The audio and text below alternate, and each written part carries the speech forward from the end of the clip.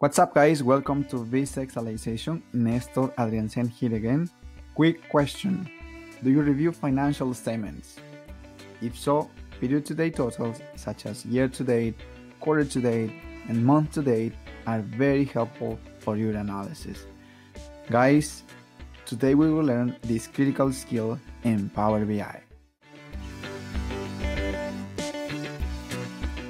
But before we get started, if you are new to this channel, please let's make sure that you hit the subscribe button so you won't miss anything. Alright, so let's do it, guys. For today's tutorial, we have 3 different points here. The first one, we're gonna learn about period-to-date totals, the concepts. The second point here, really important as well, Syntaxis. And finally, guys, as always, I have a really nice case where we're gonna put everything into practice. So now let's jump into the next slide. So what are period-to-date totals? A period-to-date total refers to the period of time beginning the first day of the current calendar year, quarter, or month, or it can be also a fiscal year, quarter or month, up to the current date. The second point here, the year-to-date, quarter-to-date, and month-to-date calculations modify the filter context for the date table, applying a range of dates as a filter that overrides the filter for the period selected. So as you guys can see here, we're going to use a date table because time intelligence functions work well with a date table.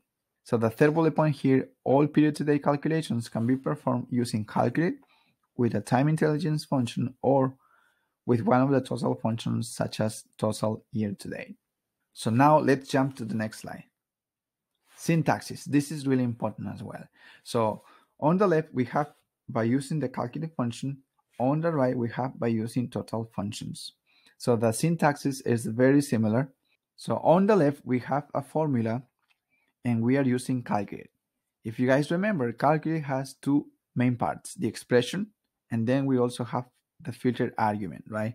So the expression is right there. And then for the filter argument, here we have a time intelligence function, dates year-to-date, but we can also change it. It can be quarter-to-date, it can be month-to-date.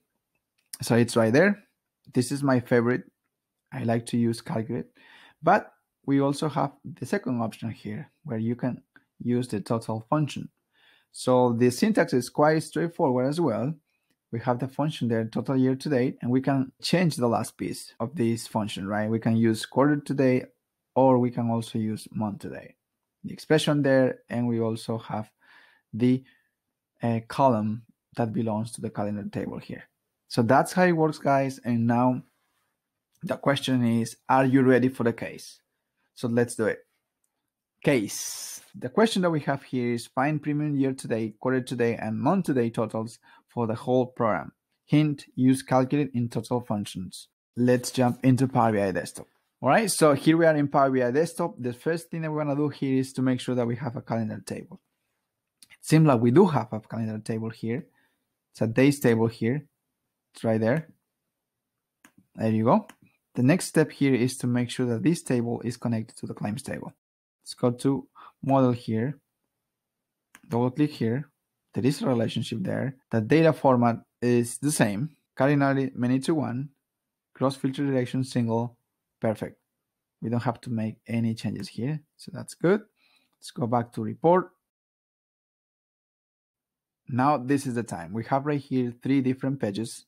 Year-to-date, quarter-to-date, and also month-to-date. Let's start with year-to-date. So now let's create our first measure here. Well, our second measure. New measure here. And we're going to call this measure premium year-to-date. Okay? Equal here. The expression. So we're going to use the first measure that we have created here, premium amount. Okay? So right here, if you guys remember, year-to-date, dates year-to-date, and we're going to use the calendar table here, or calendar column, which is this one right here, the first column that we have created. Close parentheses, and let's see what happens. Enter. Boom. And now we can also add a comma here as a 1000 separator. There you go. So now let's drag this new measure into this matrix, okay? There you go. Let's expand 2010 real quick. There you go. For January, we have 6,910. And then for February, we are basically adding these 2 months, which is this one right here, 11,460. For March, so the same story there. And finally, in December, we had a total of $72,550, which is this number right here. So that's how it works, my friends. So now let's do the same, but let's use the total function here, okay? Let's expand this a little bit more right there. We're going to copy this, okay? Control C. Create a new measure here. New measure. Control V. And we're going to make right here a couple of changes, okay? So we're going to call this number 2. And we're going to change right here the function. For this particular case, we're going to use total year to date. And also, if you guys remember here, the syntax for this function, it's right there. That's how it works. And then let's approve this change and let's see what happens. So now let's add this new measure into the matrix. There you go. So we are basically getting the same results. See? That's how it works. As you guys can see here, both functions give us the same results. Okay? So now let's go to the next page here, quarter to date. Let's do that. So we're going to do something similar here. We're going to create a new measure. Control V. And here we're going to change the time intelligence function, okay? This should be quarter to date. So what other change we can make here? And this, of course, should be quarter to date. All right. Premium quarter to date. And now let's drag this into this matrix. There you go. So see, for quarter 1, we have right here 18,210, right?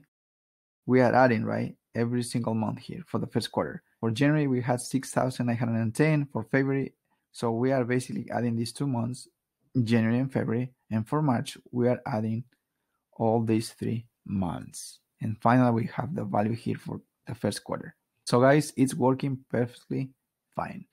So now let's do the same, but let's use the total function here. Let's copy this measure again, Control C, right click, new measure. And we're gonna make a couple of changes here as well.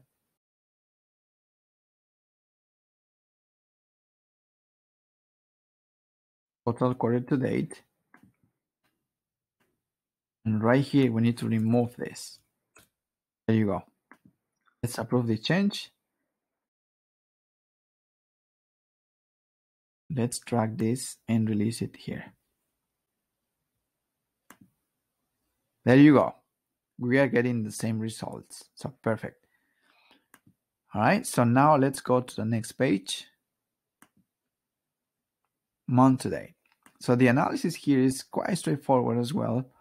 So we're going to do the same thing. Right click, new measure. And this should be month to date, right? Calculate here.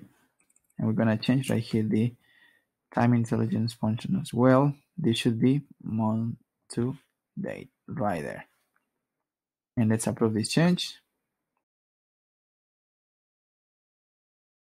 And let's drag this into the matrix and let's see what happens. Boom. There you go, my friends. So here we are basically adding every single day, right? There you guys have it. See, for January 1st, we have 420. January 2nd, we had 1020, which is basically the sum between these two first days. That's how it works. This is working perfectly fine. All right, so we're going to do the same, but we need to use a total function here. Right click here again, new measure, and we're going to change this to month to date, number 2 here, and then this should be month to date, remember, total month to date, and the other change here is to remove the time intelligence function. It's right there. Approve the change and let's see what happens. And let's add a comma here. There you go. And now let's drag this into the matrix. There you go, my friends. Bingo, bingo, bingo. We are getting the same results. Perfect, my friends. That's how it works. So what do you think so far? Do you like these functions? Do you find them helpful? Let me know. Leave your thoughts or comments in the comment section below. So let's go back to our presentation and see what else we have. That was it, guys. Thank you very much for being part of this tutorial. As always, if you find this helpful, give me a thumbs up, share with your friends, and of course, don't forget to subscribe because you don't want to miss anything. Thank you, guys, and see you in my next tutorial.